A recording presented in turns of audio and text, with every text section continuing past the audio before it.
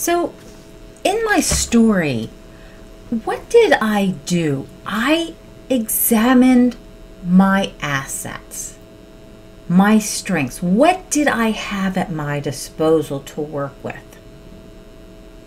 What was my weakness? What was not available to me? Okay, so that's what we are going to do in step number 2.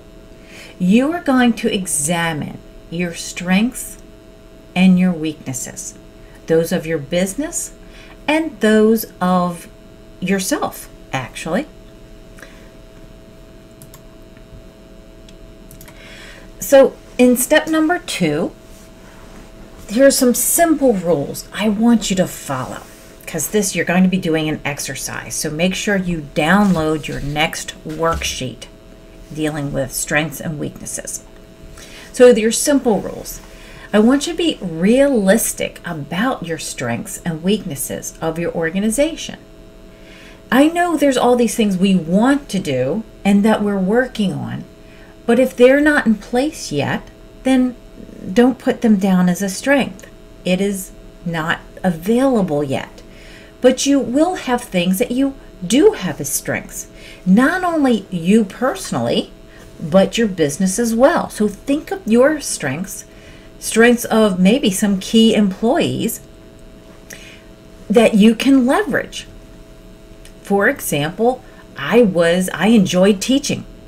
I leveraged that in one of my business models. I enjoy teaching. I'm a good teacher.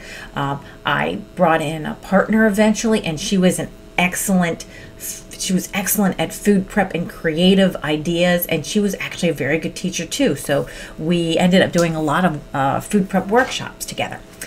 So that was a personal strength that we were able to leverage to lend to the business. So think about your strengths and your weaknesses. Be realistic about it. It should distinguish between where your organization is today and where it will be in the future. So again, if you're working on something in the future or you have aspirations, don't put that down as a strength today. That's something in the future. It should be specific. I don't want gray areas. I want you to be pretty specific as to what the strength is or the weakness. I remember I was having my marketing class create a business plan for a business, and they said, oh, they're weak in social media. And I was like, can you be more specific? Because, you know, I know that they do some social media. What do you specifically think is the weak area? Okay, because there's lots of areas in social media.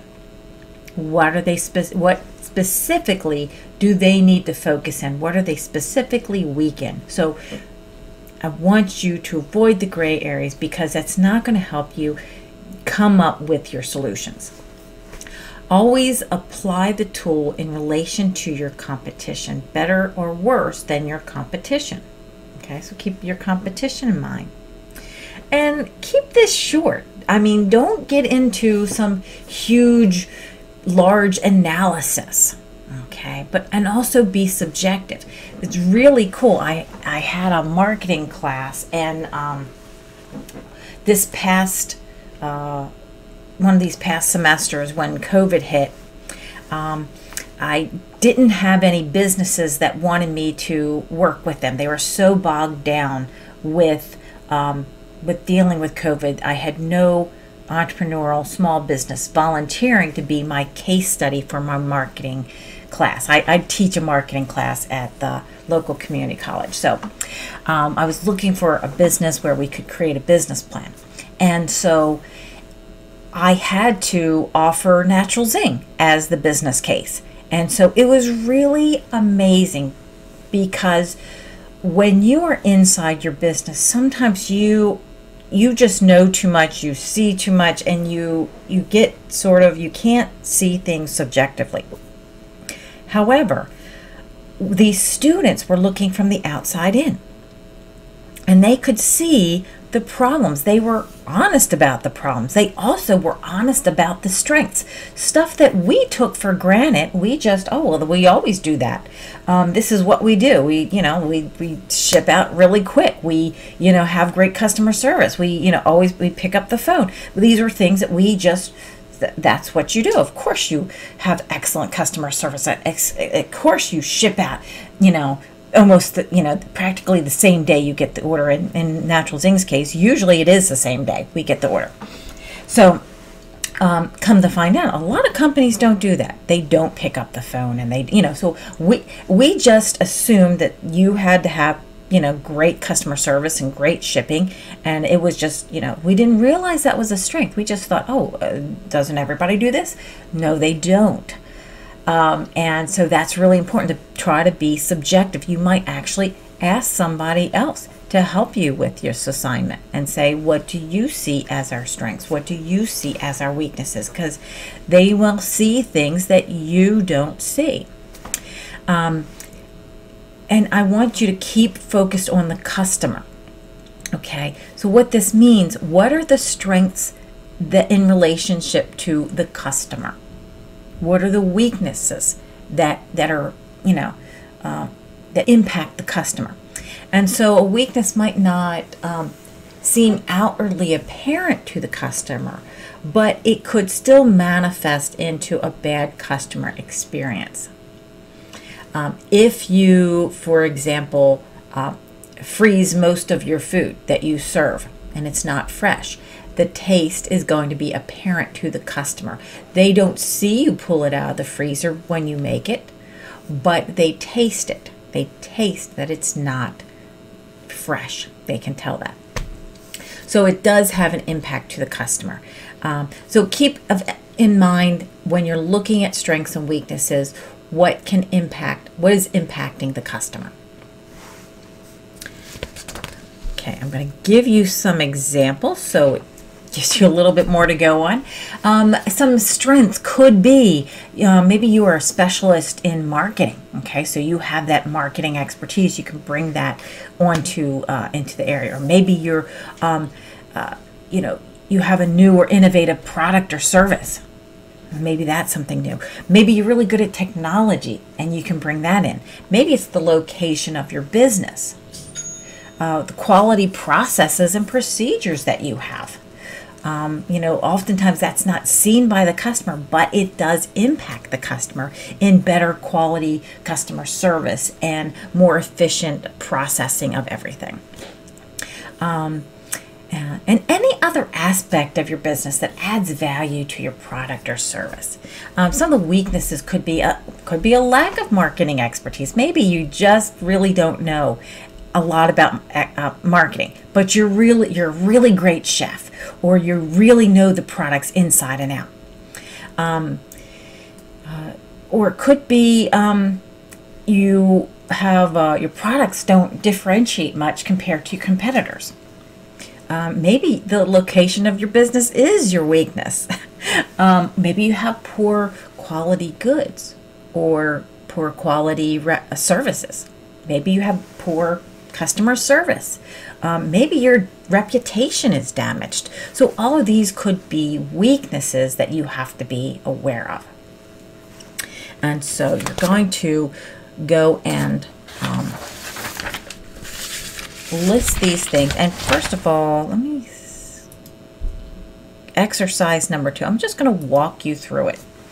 So strengths and weaknesses. Make sure you print out your worksheet. If you have not, pause, download it, and print it off. So the first 3 things we're going to talk about is list 3 things that make you stand out from your competition. Okay. What makes you better than your competition, and stand out from your competition, that you do better than your competition? Or maybe it's something unique that you have. So list those 3 things. And at any time you can pause if you need more time. List 3 specific skills you develop that make you successful at what you do. Maybe it's your skills at being a chef. your creativity side or your efficiency side. There's lots of things. Could be your marketing side. Could be your how you work with your customers. Maybe you interact with your customers and your customers love you and are loyal to you because of that. But if you're not there, the customers don't like to come in. so whatever it happens to be. Again, you can pause if you need more time. List 3 things in your business that make you the happiest. These are things that you would never outsource. You want to keep these things because you're good at them, you enjoy them, you love them, you're passionate about them. You don't want to give these things up. Make sure you list those 3 things so you know that is not something that you're going to outsource.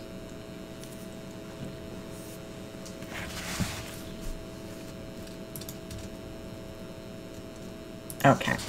The next thing on your worksheet, and I don't have it in my slides, you are going to finish the worksheet. And the first one talks about assets you have to leverage. And if you think back to my story, I said I had a building, I had space available, I had employees, I had the, the prep tables and the equipment to use as a contract kitchen.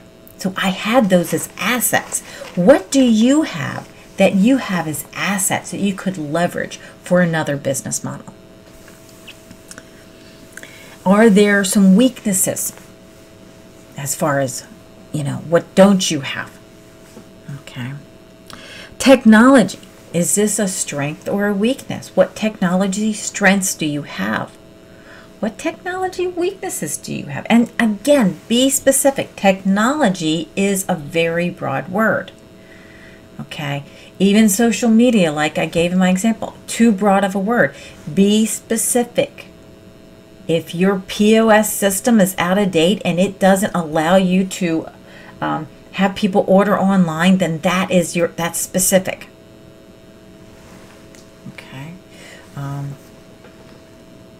Okay, the next one is brand and company image. What's your reputation? Do you have a good image? What do people think of when they think of your business? You want to put that down. Then there's marketing skills. Again, marketing skills is very broad. You might be great with in-person customer interaction or great with blogging, but when it comes to using certain marketing technology, you might not be so good. And again, be specific. Maybe you're not good at emails. I'll give an example. I am great with marketing copy when it's short, okay? But if it's a long, what they call long page marketing copy, or if it's a long blog, I'm not so good with that. I actually have dyslexia, so I flip words and letters. So when it comes to, I always have to have somebody proofread my copy. I'm a great copywriter, but usually I specialize when it's short copy. When it gets too long, then I know I need people to proof because I'll make too many typos and too many mistakes. So it can be frustrating to me. So I don't enjoy long marketing letters or long marketing pages. I enjoy the short things, the short, tiny, impactful. Okay, personnel, employee. What personnel do you have that have some capabilities you can leverage? What are their strengths and what are their weaknesses? Do you have employees that are weighing you down? Do you have employees that are just not functioning the way they need to function for your business, and you need to get them out or train them up or get them a mentor, or what do you need to put in place to get them where they need to be, or is it just not the right fit? You can tell I'm the person who fires people at Natural Sing. I very much believe in mentoring and being a leader. I have many interns that I've mentored and led over the years, and many teams that I've led. But if somebody's not a right fit and they have no interest in growing, it's time to let them go. So But if you do have employees that have great capabilities that you can leverage, make sure you put that on there and what their strengths are. Okay. Financial resources. What financial resources do you have at your disposal? Can you be creative with this? This may not specifically be, oh, I have money in a bank account, or I can get a loan. Maybe you have a vendor relationship you can leverage. Maybe you have a partnership you can leverage. Maybe there's something you can leverage to help you financially. And the final one that I list down here is unique offerings. Is there something unique that you offer that is your strength? Okay. Is there something unique that you offer, and that is your strength, because that can be a really core competitive advantage. If you have something unique that nobody else can copy, that is a very strategic competitive advantage that you want to be able to take advantage of that. So again, pause, take as much time as you need to fill this section out.